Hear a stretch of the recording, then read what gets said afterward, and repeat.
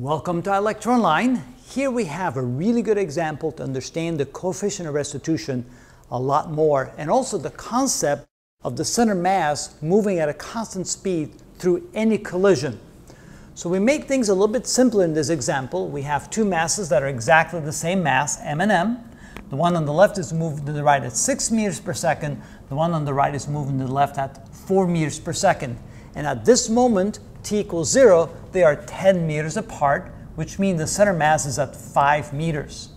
1 second later, they collide, because the one on the left moved 6 meters, the one on the right moved 4 meters. They're now in the same location. You can see now that the center mass is at 6 meters. The center mass moved to the right 1 meter in 1 second, which means it's moving at 1 meter per second. And as we learned in the previous videos, the center mass will continue to move to the right before, during, and after the collision at 1 meter per second. Now we put together a table that will help us understand the concept of coefficient restitution even better, and let's go through it and see what it all means. Notice when those two objects collide, what will happen afterwards depends upon the elasticity of the collision. If it's perfectly elastic, the second object, which was first moving to the left at 4 meters per second, will now move to the right at 6 meters per second. The one on the left, which was moving to the right at 6 meters per second, after the collision will move to the left at minus 4 meters per second.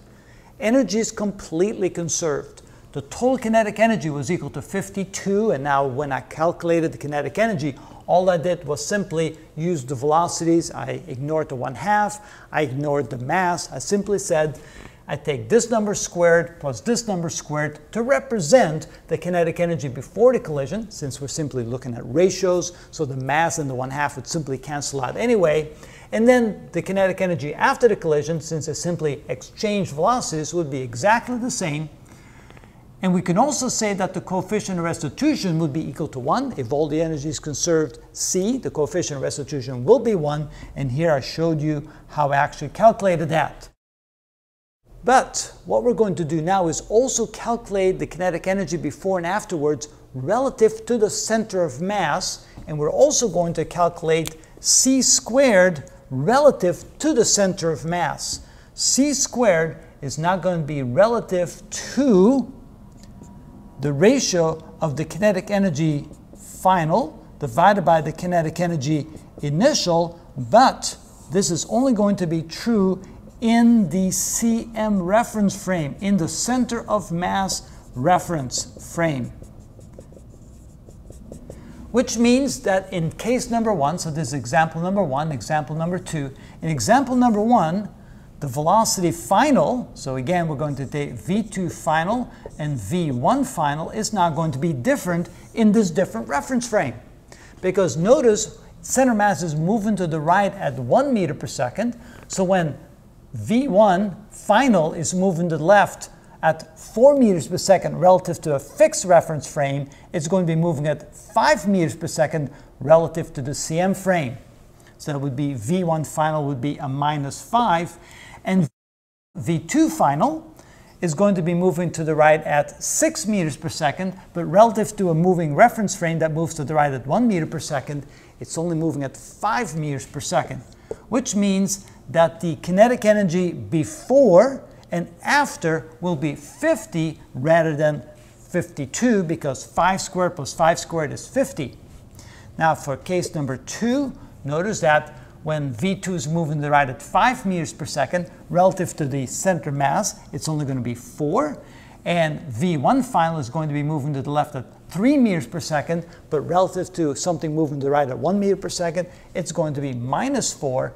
And so you can see that the kinetic energies in this case would be 50. Here that would be 16 plus 16, which is 32. In case number 3, the final velocities will be 3 and minus 3. So when you square this and square this, you get 18. And then in case number 4, so this is case number 3. In case number 4, this is going to be moving to the right at 2 meters per second relative to the center mass. This is going to be minus 2, so that will be 4.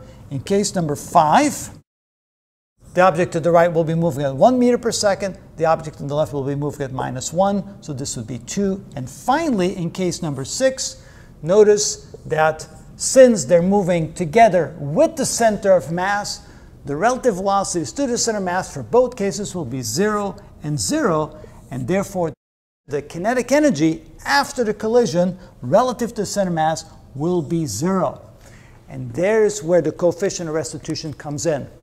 When it's a perfectly or a total inelastic collision, if no energy is conserved in the collision, we're talking about no energy conserved in the collision relative to the center of mass reference frame. So you can see that there's 0 final kinetic energy because relative to the moving center mass, there is no velocity.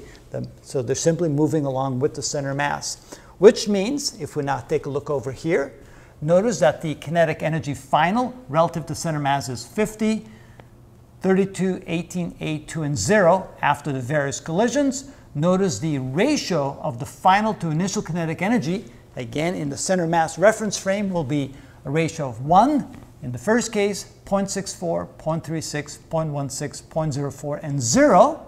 And notice how that perfectly lines up with the coefficient of restitution quantity squared. Notice those numbers are now exactly the same. There you can see that the coefficient of restitution squared is exactly equal to the ratio of the final kinetic energy to the initial kinetic energy in reference to the center of mass. In this case, that moving center mass, which is moving to the right at 1 meter per second. So we take the actual velocities, which are relative to a fixed earth, change them to velocities relative to the center mass, calculate the final kinetic energy, calculate the initial kinetic energy, take the ratios, and you can see that the ratios are exactly equal to the coefficient of restitution squared. And that's what we mean by the coefficient of restitution and what it actually stands for. That's how we did it.